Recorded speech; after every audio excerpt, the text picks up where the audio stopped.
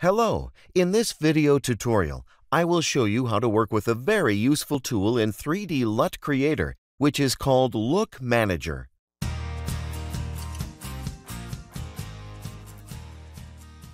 Surely, many advanced users have collected such a large number of LUTs that it has become difficult to navigate them. If you have too many LUTs, you will have two problems. First, you may forget what kind of effect is achieved by each specific LUT.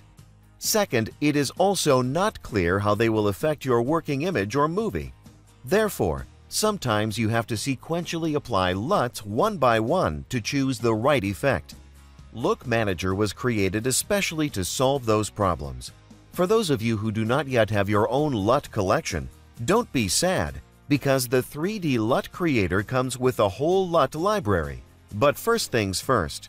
You can open Look Manager in 3D LUT Creator via the window menu Look Manager. By default, it opens in the Home LUT folder that comes with the program. I open the Creative folder and get a preview gallery of the LUTs in this folder. For convenience, I expand the window to full screen. In the upper left corner of the window, there are control buttons. Let's increase the thumbnail's images to make the effects of LUTs more clearly visible. Note that the LUTs that come with the program are divided into LUTs for working with sRGB profile images, or REC 709, and the images with log profile. In addition to thumbnail size controls in the Look Manager, there is a button to quickly go to the Home folder. When you click on it, you will go to the Program LUT folder. And there is a button to go to the Favorite LUT folder, which can be set by opening any folder in the Look Manager and clicking on the button while holding the Shift key. Also, you can specify the Favorite LUT folder in the Program Preferences. The last button is used to move up to the parent folder from the current folder. So let's choose any LUT and apply it to our image. Now I close the Look Manager.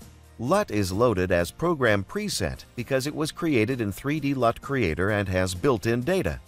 Also, you can apply it as an external LUT. To enable this setting, which is disabled by default, you can go to the Program Settings window and uncheck Load External 3D LUTs as Presets if possible. I open Look Manager and choose the LUT. Now it is loaded in the External LUT section. I come back to the Program Settings and re-enable this option. I load the external LUT again. Let's see what has changed. The opening of 3D LUTs as Program Presets has several benefits. First, you can quickly and flexibly change LUT settings to fit your needs by working with tools that were used for initial correction. In this case, for example, I don't like the color of the dress, and I can easily change it with a grid.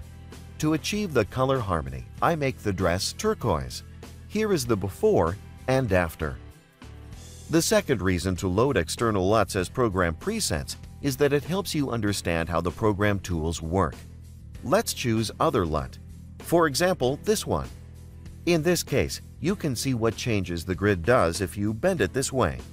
And if you don't like the result, you can adjust the LUT in the program and then save it for future use. Let's open the folder that contains the program's LUTs. This folder is called Presets.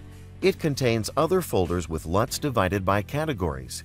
These LUTs are supplied with the demo version of the program and can be loaded into other applications such as Photoshop or video editors. To do this, you need to know where the LUT folder of your application is located. Let me show you this on an example with Photoshop.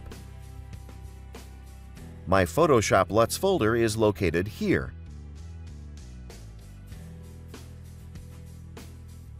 I copy several LUTs that create certain color harmonies from the 3D LUT Creator library to the Photoshop LUT folder. Now I run Photoshop. Load our image. Create a color lookup adjustment layer and choose our LUT from a list. Here they are.